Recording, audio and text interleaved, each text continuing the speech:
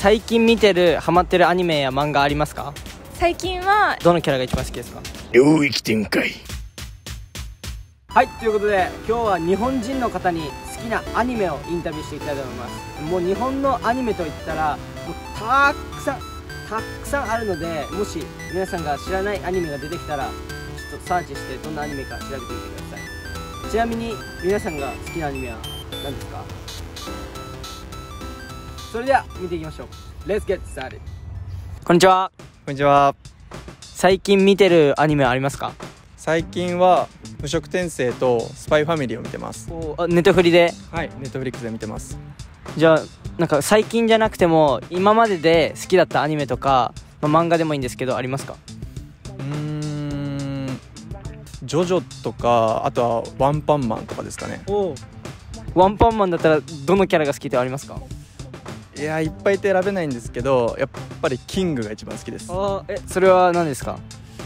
キングって地上最強って言われてる結構ごついキャラなんですけど、でもなんか実際は運の良さだけで本当はめちゃくちゃ弱いっていうところがかなり面白いなと思います。最近見てるアニメでハマってるものはありますか？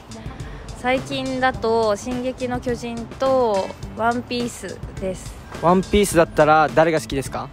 ゾロです。ゾロ、なんでですか？男らしいから。男らしくて日本人っぽくてかっこいいな。いいですね。今じゃなくても過去のやつとかで好きなアニメはありますか？バイオレット・エヴァーガーデン。感動系のやつですか？泣けます。はい。最近ハマってるアニメか漫画ありますか？漫画は、キングダムにハマってます。最近見てるやつじゃなくてもいいんですけど、今まで見た中で一番好きだったアニメを教えてください。一番好きだったアニメはワンピースです。ワンピースは今も追ってますか？今も漫画で追ってます。ワンピースの中だったら誰が一番好きですか？ワンピースの中だったらボンクレーが一番好き。ボンクレー、なんでボンクレーですか？そのインペルダウンの時の仲間思い感激して、はい。最近ハマってるアニメありますか？最近ハマってるアニメはかぐや様は告らせたいっていうのが最近なんですけど、昔から読んでるので言えばナルト、であとは永遠の消防隊っていうアニメが好きですね。であと流行ってるやつなんですけど、呪術廻戦で特にキャラで両面宿儺っていうキャラがいるんですけど、結構いかついキャラ。いかついキャラで結構強い特級のやつがいて、はい、好きすぎてちょっとモノマネ最近たくさんするようになって。モノマネも練習してるんですか？スクナのモノマネ。はい、今やってもらうことできますか？全然いいですよ。本当ですか？はい、じゃあちょっとスクナのモノマネを急遽やってもらいたいと思います。いいですか？大丈夫ですか？はい、こっち向けて。領域展開。福間水氏。はい、こんな感じです。ありがとうございます。結構似てるっすね。マジですか？ちょっと人前で披露するのはちょっとあんまり、初めてではないですけどちょっと少なかったんでちょっと緊張したんですけど、そう言ってくれるなら、いや、よかったと思います。他になんか好きな漫画とかアニメはないですか？他に好きななんか小さい頃見てたとか。小さい頃見てた。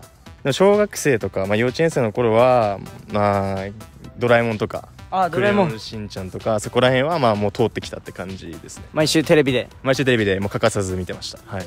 それもみんな一緒ですね。そこはやっぱり共通なのかなって思います。はい。OK です。最近見てるハマってるアニメや漫画ありますか？最近は、漫画だと友達ゲームっていう漫画が好きで、最近佳境になってきてるのでそういうのも好きです。あとはダイヤのエースっていうのがもともとずっと好きで終わってしまって今悲しい時間です。アニメでもダイヤのエースとか見てました？はい、もう本当にアニメからダイヤのエースに入ってずっと7年8年ぐらいハマっているので、もう本当にダイヤのエースが私の中ですごく一番軸となる作品だと思います。今までの中で、ダイヤのエースとかも含めて一番好きだったアニメ漫画教えてください。はい、じゃあこれはアニメで言うとトップ3になっちゃうんですけど、まず1つ目がダイヤのエース、本当にダイヤのエースが大好きです。で、2つ目が悪化13区観察家っていう小野夏目先生が書いた漫画をアニメ化した作品がすごく好きです。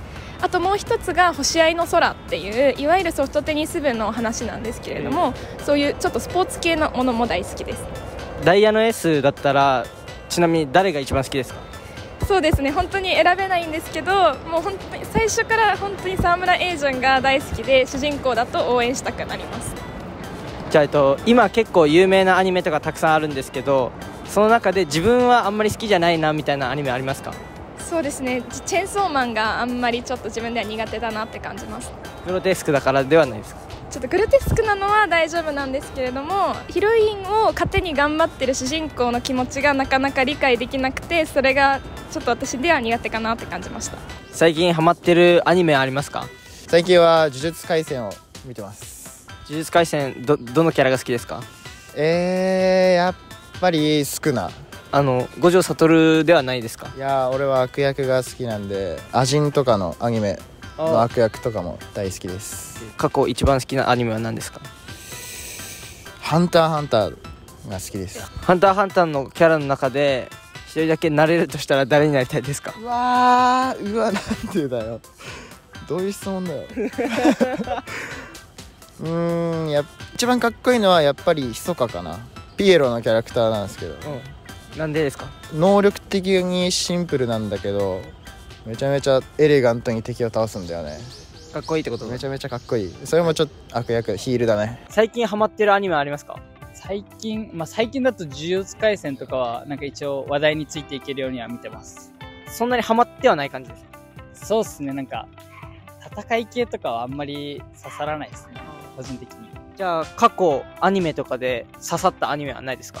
過去逆に自分はからかい上手の高木さんっていうアニメが好きで、もう全然戦い要素とかはないんですけど、もう日常のほっこり、男の子と女の子が何気ない日常をドキドキしながら過ごすぐらいのアニメが好きですほっこりする日常的なアニメが好きってことですね。そうです。今はそういうアニメないんですか？これからとか。でもこれからちょうどなんか来週から僕が一番好きな漫画の青の箱っていう漫画がなんかアニメ連載が発表されるかもみたいなところで。それもほっこり系なんですか？そうですね、シンプルに青春でもう男の子と女の子が恋愛してるみたいな感じの話がめちゃめちゃ好きなんで、それがもしアニメ化されるんだったらめっちゃ楽しみです。今見てるアニメとかありますか？今は早々のフリーレンを見てます。早々のフリーレンってどういうアニメですか？人間よりすごい寿命の長いエルフを含んだ勇者一行がその魔王を倒した後に始まる物語で、エルフ以外の勇者たちがエルフで先に亡くなっちゃうから、そのエルフがその亡くなった仲間たちを見取りながら人として成長していく物語です。今まで見てきたアニメとか漫画とかでもいいんですけど、その中で一番好きだったシリーズありますか？進撃の巨人が一番好きです。進撃の巨人の中だったらどのキャラが一番好きですか？私はライナーが一番好きです。ライナー結構個性的なキャラかなと思うんですけど、なんでライナーが好きなんですか？なんかやっぱエレンたちとは違ったそのエレンたちを滅ぼさなきゃいけないっていう使命をなんか背負ったままエレンたちと仲間になって巨人と戦っていく、そのなんか違う使命を持った姿がすごいかっこいいなって思って、ライナーが一番好きです。 OK です。じゃあありがとうございました。ありがとうございました。はい、ということで今回は8人の人にインタビューしてきました。みんなそれぞれいろんなアニメが好きということで、ぜひ気になった方はチェックしてみてください。ちなみに僕の一番好きなアニメはワンピースです。ワンピースの中でもルフィが一番大好きです。自由な性格に僕は惹かれます。それでは次の動画でお会いしましょう。バイバーイ。これ手はみ出てる。